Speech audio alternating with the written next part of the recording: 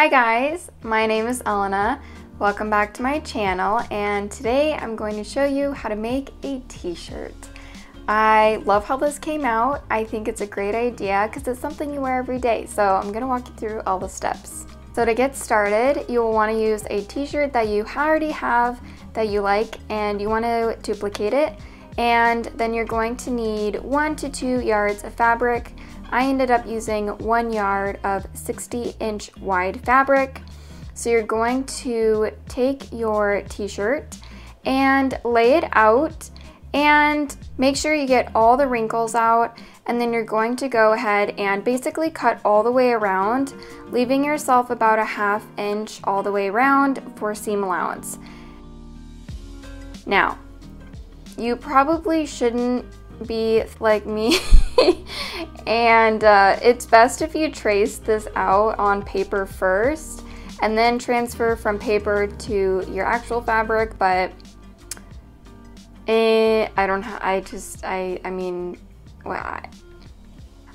just went ahead and traced my t-shirt directly on. So you're going to do it for the front, and then you're going to do the same thing for the back. And just make sure that you are accounting for the neckline. It's going to be lower in the front typically than the back.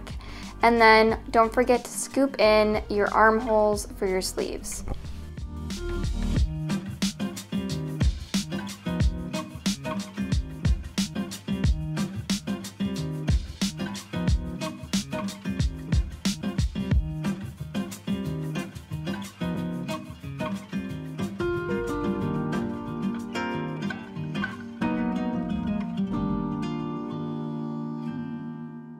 Make sure you fold your sleeve in half, lay it down super flat, and then I kind of just put my hand on the sleeve, flipped over the rest of the shirt, and just traced out and cut out with my scissors about a 1/2 inch from that sleeve and shoulder seam.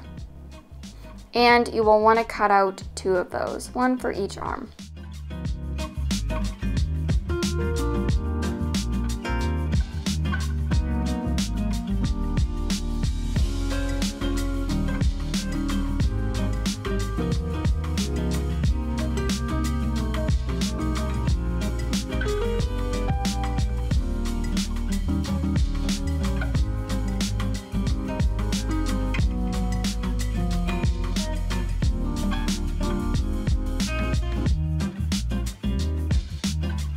You will also need a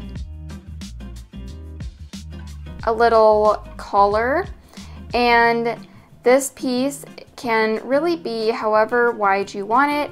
I ended up making mine just about a 1/2 inch wide, so you need to double that and add a little bit of seam allowance. So I cut out about a 3-inch wide strip, and I measured all around my neck hole so that I knew how long to do it. I think you could safely do 20 to 30 inches, but it'll depend on your t-shirt.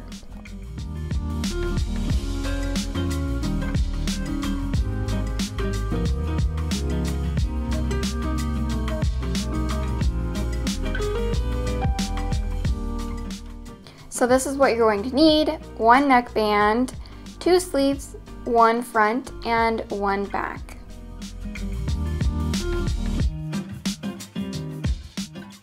So first things, you are going to put your front and your back pieces together along the shoulder seams and pin it together, right sides together, and just do a normal straight stitch.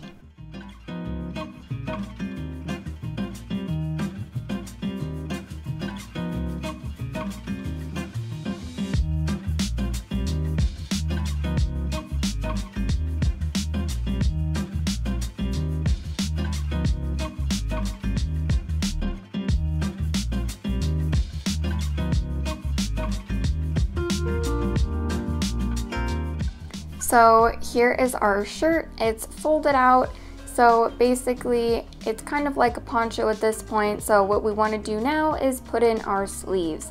So I am taking the edges of each sleeve and lining both of those up, and then slowly making my way around to kind of get that curved hump into it, and make sure you pin it really good, and you don't want any lumps or bumps or anything. And then you can go ahead and sew all the way around, again using your normal seam allowance.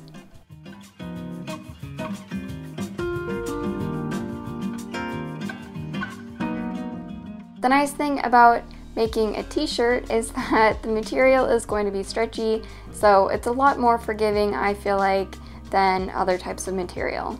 So once you have done both sleeves, now it is time to put everything together and sew along those side seams. So I find it was easiest to nest those armpit sleeve seams, and then I went ahead and just pinned all the way along the bottom of the sleeve and down both side seams of the t-shirt.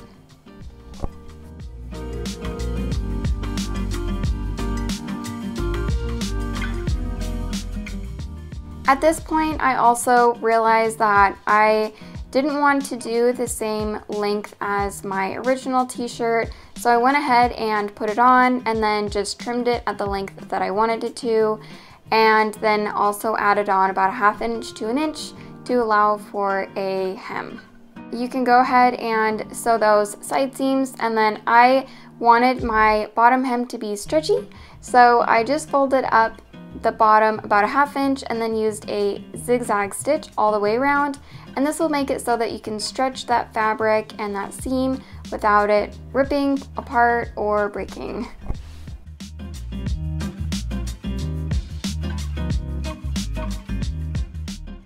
The great thing about this type of fabric also is that because it's like a knit, it's not going to fray, which is perfect for us.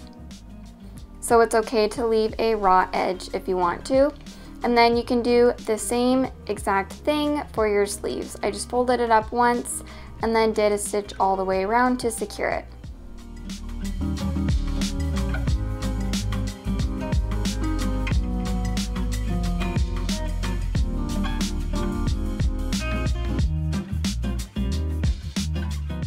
Now, when it comes to doing the collar, I had to do this actually a handful of times to get it perfect, but I went ahead and pinned the center of my collar onto the front of my t-shirt, and then you want to stretch the collar so that it will actually be tighter and that it will have some tension and be tight and actually look like a normal t-shirt. So pin your way all the way around, and then what you're going to do is get the tails of your collar at the very back.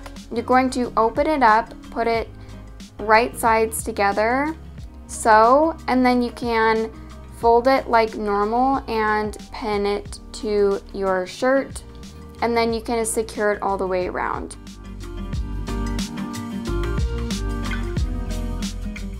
Because the collar is folded and we're pinning it to our shirt, when we flip the collar up, it will have a finished edge and look really professional.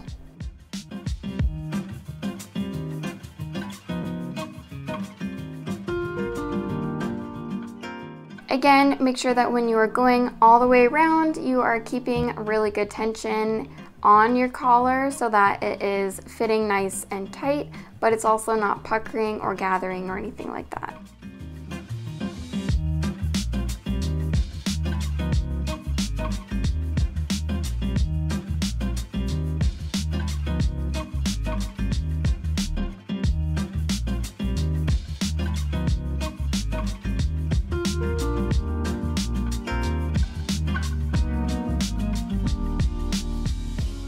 After this step, it's really, really important to clip that around that curved edge. So just make sure you get some little scissors and clip all the way around your collar. That way it will lie nice and flat. And then that's it. You have a finished t-shirt. And this thing, honestly, it looks like you could have bought it from a store. I'm so happy with how it turned out. It was super easy. The material was honestly not that much. It was like $10 or so. And I'm definitely making this again. So thank you so much for watching. I hope you enjoyed, and like and subscribe for more content.